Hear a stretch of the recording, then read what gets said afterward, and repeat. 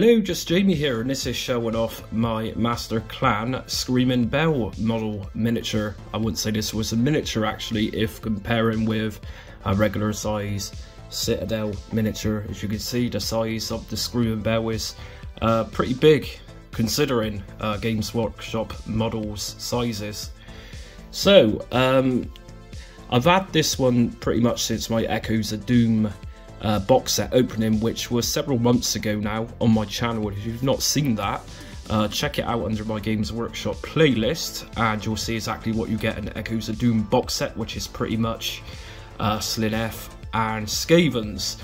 So obviously this Screaming Bell model is a part of the Skavens, and above it here, standing on the bell, we have a Grey Seer, which is part of the Masterclan.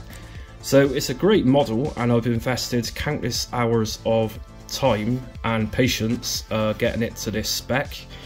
So my ideas behind it was a steampunk aesthetic. So if you check out the wood combined, juxtaposed with the brasses and the silvers and the bronzes, we have a steampunk aesthetic going on, which I really like. The reason being is that I looked at the Citadel miniature painting guide app, and generally I like the way Games Workshop advertises their miniatures, their painting standards, but I couldn't think that the way this one was painted as standards from the Games Workshop advertising it was anything special. So I went out my way to make planks of wood on there, different colours of wood. So I use odd colours like Carrick Stone mixed with Agrax Earthshade to give different tone colours. So if we take a look at the wheels here, we got different combinations of wood colours going on, a dark wood, a pale wood, and also even things like the caps on the wheels. We have lots of different colours going on, bronzes, brasses, silvers, you know, metal type looking colours going on, simply because I just thought a model of this magnitude needed a bit of sprucing up, rather than how the Games Workshop are marking it, which I think is a little bit boring. And after all, the Skaven are rodent hybrids, so their one of their goals is to scavenge things to build contraptions like this. So rather than keeping everything as a standard one colour, I think it would be a bit more real if these rodents were to scavenge bits and pieces to make these type of devices, these vehicles. So yeah, a lot of time and energy has gone into this one, and if we check out the clouds just here, what I've done is I mixed up my own colour of grey, a very, very light grey, and I've used a towel green shade to pick out the recesses. I'm not sure if this is going to come out well on camera, but there are some seriously cool shades of green going on in this. Other bits and pieces I noticed was the picking out the ropes. So what I did was, I'm pretty sure it was a Rhagar Flesh base I used on the ropes, and then I mixed Agrax Earthshade on there to bring out the recesses, and then I went back over it in I think it was a pale colour, like a Carrick Stone. So lots going on here, and obviously to finish off this piece, I've used the Army Painter base box set. So, you know, I've put on grass, I've put on bits and pieces of Army Painter stone, that type of thing.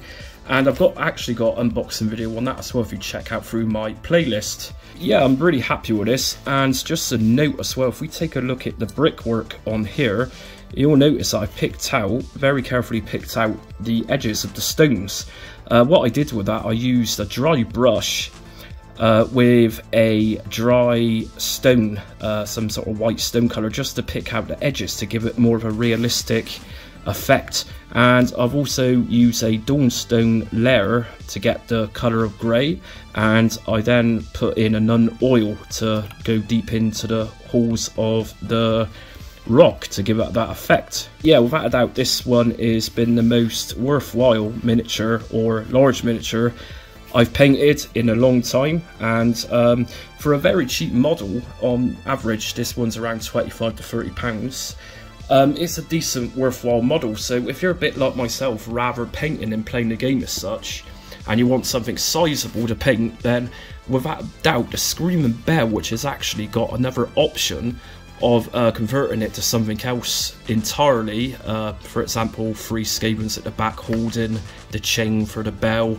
There is an option available when you buy Screaming Bell to change the variation. So without a doubt, check out the Screaming Bell. It is a fantastic miniature, and the Echoes of Doom box set is also fairly cheap as well, where you're also going to get a sizable Skaven tree person. So thanks for watching. If you've got any questions on the colours I've used or anything like that, feel free to ask in the comments. And I don't actually think I've shown much of the Grey Seer at the top, but I'm going to just zoom into that a little bit.